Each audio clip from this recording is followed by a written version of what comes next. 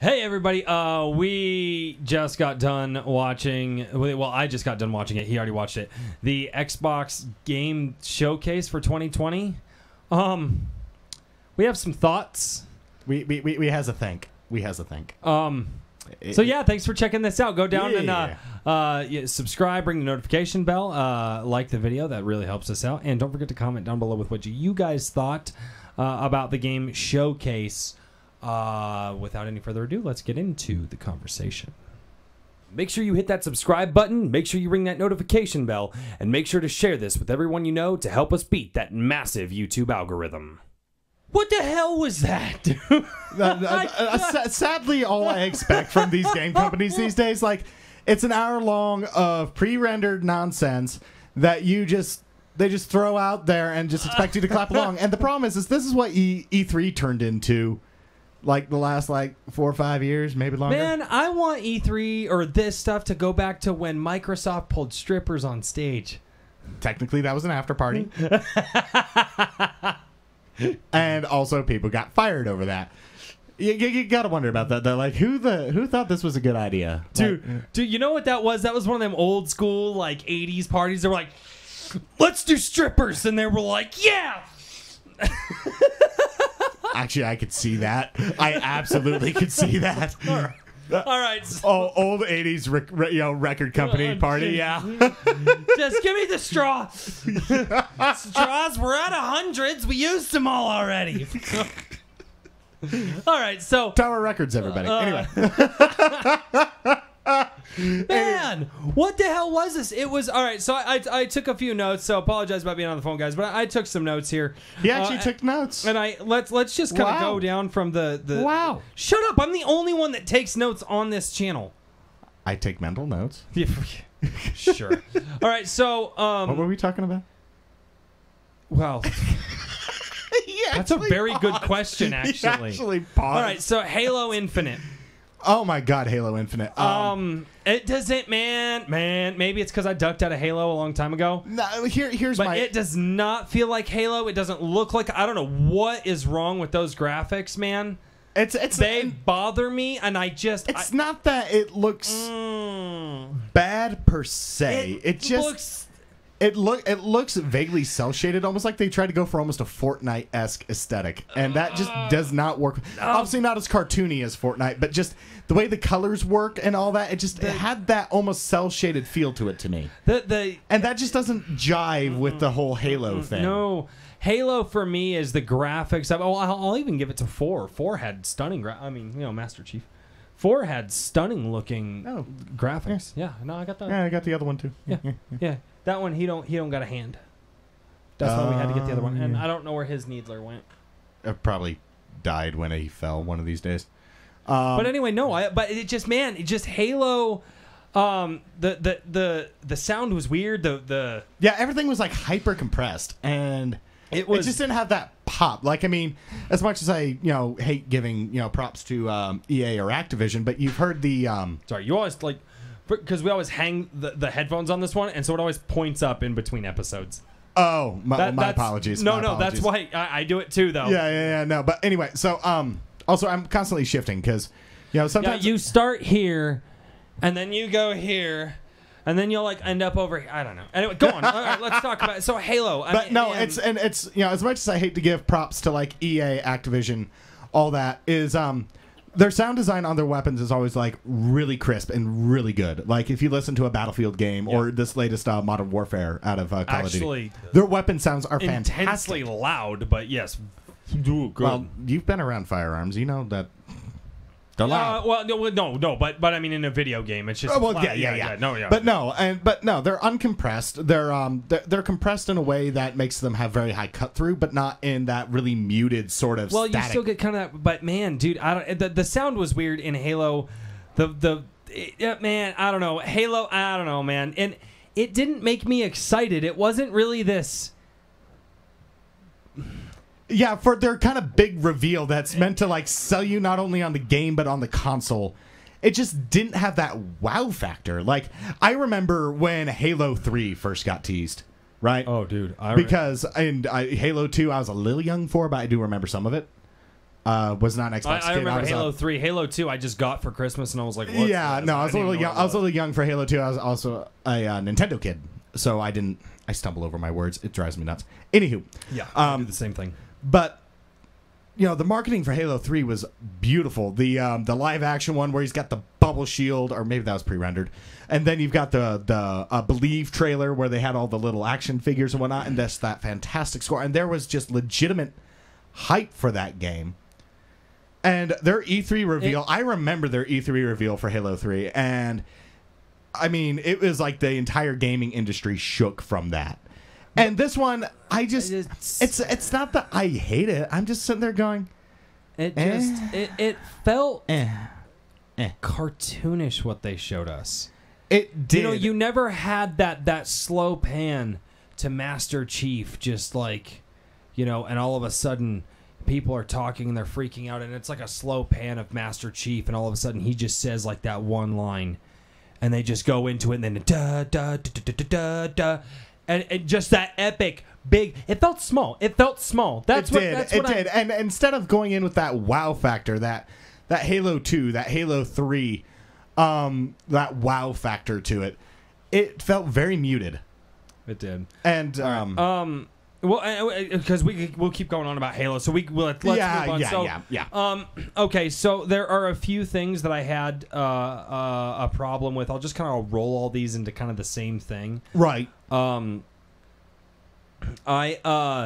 just goes to the marketing. Okay, so first of all, everything that we saw was all captured in engine. Well, that's not on the Series X, so we don't actually know if the Series X can handle what we're shown. That is so common, and because you haven't been as into the gaming industry over the last 5, no, but 10 tell years. me that's not no. I know that's common. I know it's a common complaint. I've heard it in the past. Okay. My problem is that they kept talking about how the Series X, but yet we didn't ever see it. And we do know this is a common complaint of gamers. Show us on the system itself. They should have done a Twitch thing. I think they probably should have. They should have totally done something honest. like, hey guys, I'm the developer from here, and this is one of our master architects for the game. He's gonna sit down and show you this game. So let's get into it. And all of a sudden goes, and then you're on the bottom corner of the screen here, and then you're playing, and that guy's like, all right, so this was. I remember when E3 actually did some of that. Like they'd bring up level designers and artists and whatnot, and they'd sit there and they'd play it in front of people on the stage and whatnot. See, and that's what I'm saying. I think they should have done one of my first things I ever saw back with E3 when I started paying attention to E3 as a games thing would have been like 07. And they were showing off things like Assassin's Creed. And you had... I remember that. Patrice Désilets and Jade Raymond, I believe. I remember her name. that. And they were up there, and they were showing the combat and talking about what they were going for. And these are the two leads of the franchise. I think they should have done that in this. Because it just felt... Okay, So nothing that we saw was actually on the Series X. That's one thing that bothers me. The other thing that bothers me, man, is this thing felt like this is just a note that I took. Dude, it felt like we were watching previews before the movie and never got to the movie. Well, it's because they were all roughly 50 to a minute and a half, 50 seconds to a minute and a half. If even that. Some of them were short. Like 30 seconds. Short. And the Fable one. The Fable one. The Fable one is... okay, outside of telling me it's Fable. I mean, and Fable, here's the thing, guys, and this is going to be heresy, but Halo Infinite doesn't sell me on the Series X. Fable does. Well, that's because Bungie doesn't make Halo anymore. Well, yeah, but Lionshead doesn't make Fable anymore. So, but we have yet to see what Fable. But no, Fable. I'm a huge Fable guy. He knows. I'm a Fable nut. I will say this: a couple of the games that they showed off did look interesting. Sorry. Hold on, let's get to that in just a second. Let's get to that in a second. Sorry. Because I want to end on the good notes. Fine, but I want to talk about the bad first, and then we'll end on the good. Isn't it supposed to be a compliment sandwich? I don't. No, I hate that crap. You actually had mentioned this. Okay, so let's go last two things. The first thing is you mentioned. The second thing I mentioned. You said all the cinematics look like they're from Blur Studios, and I said they did that the Xbox Series X black against a black background. Oh, just the way they present it. Yeah. Yeah. To be honest, I don't give a flying fladoodle about that. Fuck it. Yeah. I don't give a flying fuck. Yeah. About the way they choose to present it. I care about what it can do. And so that whole marketing thing where they put the black on black, I don't give a fuck. I just don't. Well, and I mean, I like the visual aesthetics of stuff. And man, and I remember when the old school Xbox stuff, and it would light up, and it was the green, and you saw it, and it was beautiful, and it was vibrant. And I mean, and you were like, yeah, wow. But it's all marketing tat, so who cares? I don't know. It bothers me primarily because I am an Xbox fanboy, and Sony is crushing it online right now, and that pisses me off. They've been crushing it for the last decade. I know too. they have. I know. Well, 7 years. Well, but yeah.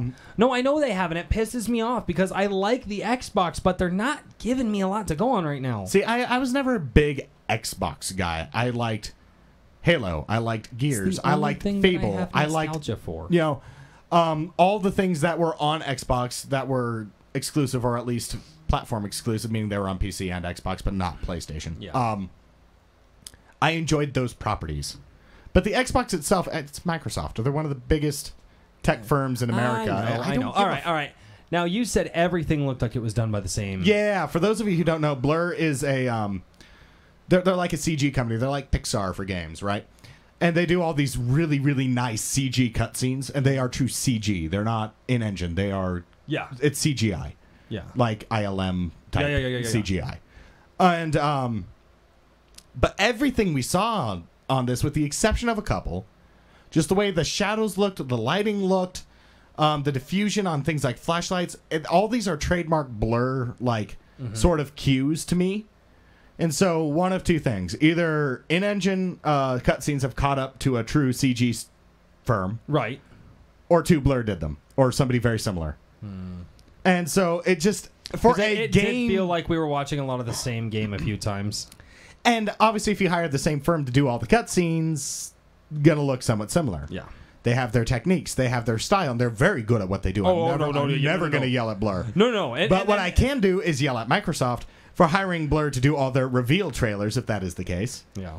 Instead of actually showing us the reveals. Yeah, no, that was, was an issue with me.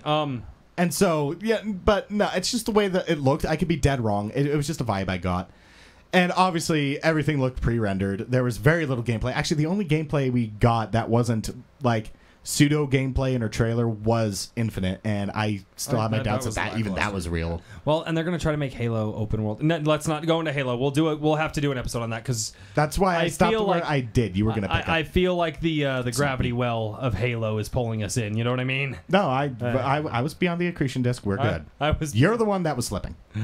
Okay, so there are some good things, though. And one of the things that I do want to talk about is there were a few of the developers out there. You could see the pride that they had to my points. And how excited they were. Well, yeah, I mean, it takes a ton of work for and I will say that these guys to put together these games. And no, it is nice to get like lead level designer. I'd even like to see some more like boots on the ground types come in and do this. But no, to have the actual team come in and say, "Hey guys, this is what we did.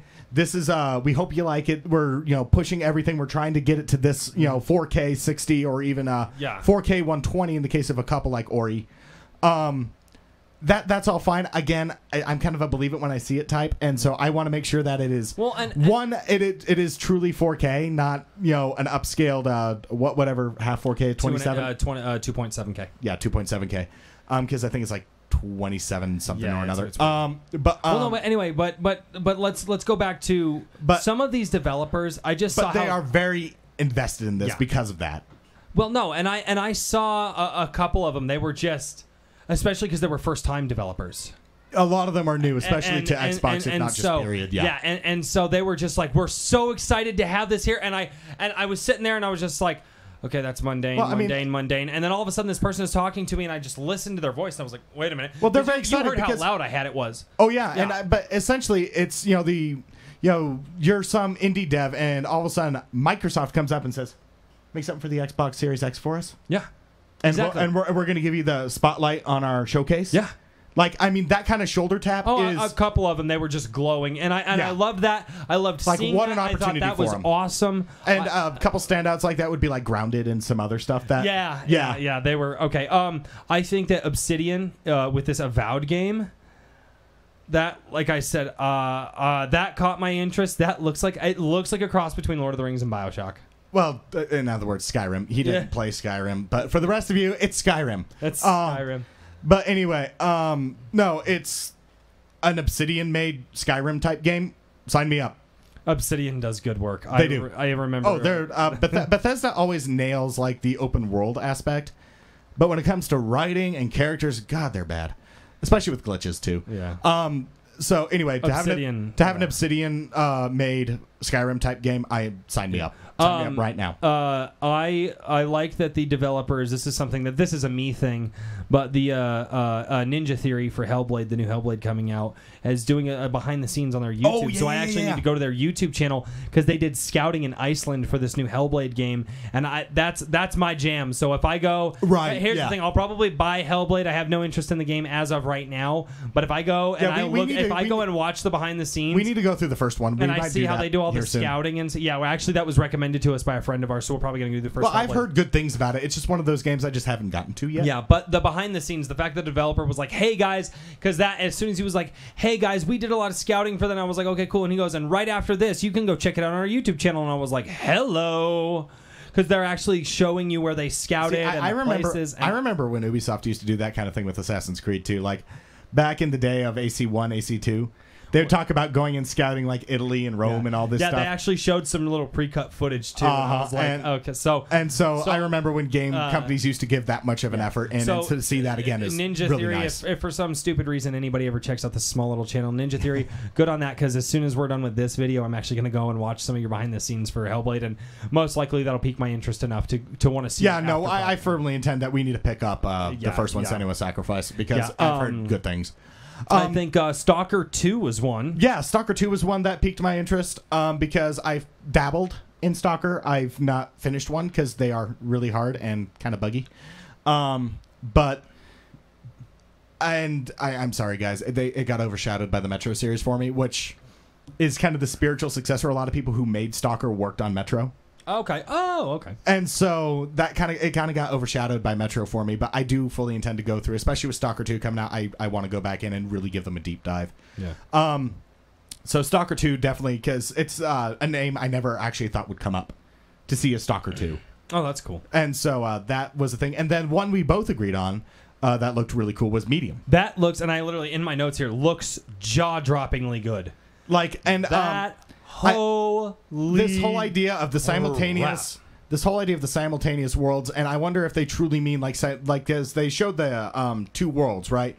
And you have the same character. She looks a little different in the the ether world. Well, no. She has herself in a purgatory world, and then in the real world, and our world. And but I wonder if they truly are going to have them. They say simultaneous, and so that makes me think that they're going to have that 2 level. That would be really interesting. That's really intuitive. I think that's really cool. Like I said, that DMC reboot, the Devil May Cry reboot, sucked game, horrible game. But they did something similar to that. And I told you this is that in DMC, interesting games shouldn't have been a DMC. Shouldn't have been. No, actually, I think kind of like Last of Us 2. It's the narrative that drags it down. Yeah, but what I'm saying is that I think this game is going to take that parallel worlds and things that look the same and even bump it up to a new level. Even Metroid Prime 2 did the whole parallel worlds thing, but to have it be simultaneous and as a sucker for horror. This looks right up my alley, and actually, dude, we're gonna play it. It looks really good. And then really the last thing that we touched on a little bit, we haven't talked about. They did announce a new Fable game. It is not. Yeah, we touched on that a little earlier. Yeah, people keep calling it Fable 4, but it is not. Technically a reboot, I believe, or at least a soft reboot. I think it's going to be a soft reboot to the franchise because if I remember correctly, I read some stuff that says it's going to kind of pick up where like 2 left off. So I think they're just going to kind of say 3 didn't happen. Here's the issue I have with 3. I don't know. It's Fable. I'm going to buy it. Here's my issue with 3, right? Is that it's not that it was technically a bad game. It's the fact that, again, marketing lied to us. And that hacked a lot of people off. And then 2 is that it was legit Fable 2.5. Like, a lot of the same assets, a lot of the same dialogue. No, and one of the things copy-pasted from Fable 2. Just don't ruin my Fable, please. Well, 3 already did that, so we can only go up from here. I did not like 2. I did not. And honestly, and I look at 2 technically great. The graphics were good. The gameplay was good. I hated that the villain was super thin compared to Jack of Blades. And Jack of Blades was... He was always an interesting enough character, but he was such a typical Sauron-esque sort of character that it just didn't grab me. And maybe that's why, but again, I went through and I read all the dragon history. Thing was cool. I read all the history and stuff in the game. Oh, I was that guy. Oh no, I read everything and found out the history of the dragons and kind of like why he wanted to bring them back and rise to power. Because see, this is why I need to do my lore versus story thing, because I'd say the lore in Fable is better, but the story in Fable 2 is at least equitable. No, it's not. No. You're wrong. So those are our thoughts. Oh, that was loud in the headphones. So those are our thoughts on the Xbox Game Showcase. Yeah, that's actually what it is, the Xbox Game Showcase. Yeah, I said it stilted for a reason. I said it still. Yeah, that was intentional. Okay. I made it sound like you just didn't remember. It's a Game Showcase. Okay, see, that one I would have gotten. Because, I mean, teaser showcase for sure. Yeah, teaser showcase. It teased a lot of games, but it didn't really showcase a lot of games. I'm sorry, if I go to a car showcase, they don't show me like the door panel, right? Or a concept sketch. Yeah, no, I actually get to see the fucking car. Or it's not some video on a big 4K screen of the car. Wow, that looks like it'll be cool. No, they actually have the prototype there a lot of the time. Yeah. I don't know. Microsoft, in my personal opinion, you guys need a new marketing team for Xbox. Well, you need to convince us. They've already lost. Here's the problem: is they lost this last generation to the PS4 for the same things that they're doing now. They didn't have the games, and so instead of reassuring consumers that they have the games, what do? They show us a bunch of pre-rendered tat, and tell us to buy it on good faith. No, we don't have good faith anymore. Just in general, I mean, just as society, good faith is kind of gone. I'm gonna do it, and so it's. No, we'll see what it goes. But just in quick summation, Halo Infinite looked meh, which for a Halo game is disappointing. It looked. I like the energy behind the developers. It's good to see some new talent get a spotlight. This whole thing was and a point that he wanted to make that we didn't get to is some family-friendly stuff. And as somebody that has, I didn't put that in my notes. Yeah. But with the kiddos here, there's actually a ton of stuff in here that looks really family-friendly. So I'm actually going to keep an eye out on some of that, and we're actually going to play some of it on our Twitch channel because I have the kiddos, and I think they would love some of this. So I totally spaced on that. Thank you for reminding me. Yeah, and then obviously the couple games that stood out to us, Medium and Stalker, and then that look impressive. At least the trailers do. I have hopes. And I have hopes. that 1-3 with the zombie deer. State of Decay. Yeah, I've never been into State of Decay. It looked good. That cutscene. You want to play a zombie game? No. Yeah. All right. So anyway, those are our thoughts. Comment down below. Let us know what you guys think, and don't forget to ring that notification bell and subscribe to the channel for more conversations like this. And stay tuned to the end, and maybe you'll see a video that suits your fancy, and you can click on that and keep watching. So until next time, thank you guys so much, and cheers. Cheers, guys. Thank you for watching A Drink with Crazy. If you liked the conversation, make sure to click here to see more.